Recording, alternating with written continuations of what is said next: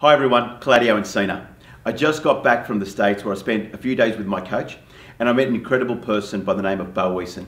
He was a legend in NFL, which is the National Football League in America, and we hanged out for a couple of days and he was just telling me a story about one of the guys that he used to play with, Jerry Rice, another legend in NFL.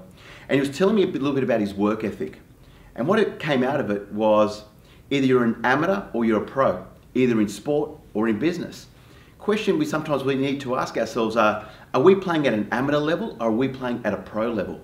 You see, the amateur is willing to win, but the pro is willing to win, but do the miles, have the scars, face the challenges, and do whatever it takes to be the best. And he was just sharing this incredible story of Jerry Rice about a training routine that they had one afternoon. They had a quarterback that used to throw balls to the receivers.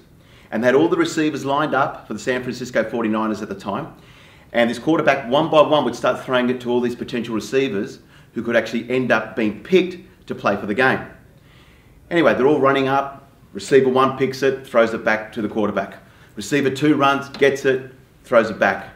Jerry Rice gets there and he starts to go, pumping himself up, getting himself into his territory like he owns it.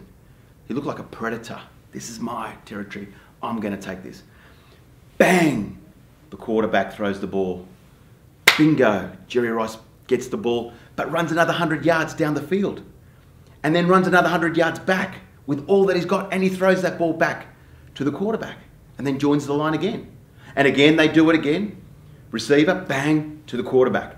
The next receiver, bang, to the quarterback. And then guess what happens? Jerry Rice again gets himself into his zone, into his territory. He owns it. Boom! Ball goes. Gets it. And as he gets it, he runs another 100 yards as hard as he can. And then runs another 100 yards back. And then Bo says to Jerry, says, hey Jerry, you just got to run to the line and throw the ball back to the quarterback. You don't have to run another 100 yards extra and then run back. He said, Bo, if I want to be the best and I want to get picked for the game, I've got to do a little bit more of what the other guys are doing. I'm going to be the best today.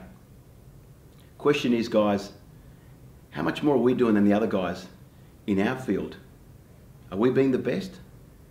Are we playing at being a pro? Or are we playing at being an amateur? I hope this little video has served and helped you. Remember, stay focused, stay in control, and always stay in action.